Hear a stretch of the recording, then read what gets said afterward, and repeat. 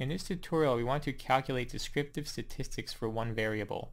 Because we only have one variable, it is called univariate data. The data is for 30 students in an introductory statistics class, so the variable is called score and there are 30 observations. Okay, so here's the data set we're looking at. We have 30 different observations for test scores in a Statistics 101 class. I'm going to go through each line of code. Here we have line 1, the name of the data set called test scores.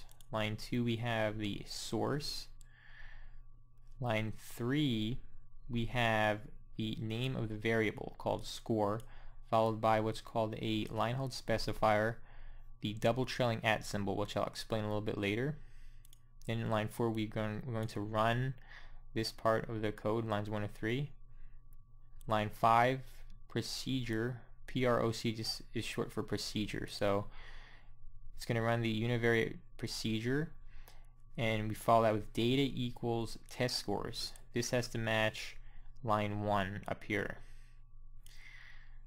Then line 6, we have the name of the variable called score, which matches line 3, score. And then we give it a title on line 7, Statistics 101 test scores.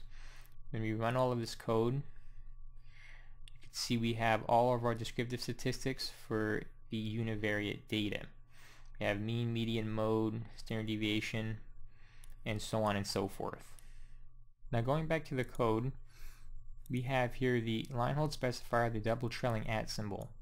The reason we put that there is because if we didn't have it, SAS would look at this first line and treat it as its own single unique observation.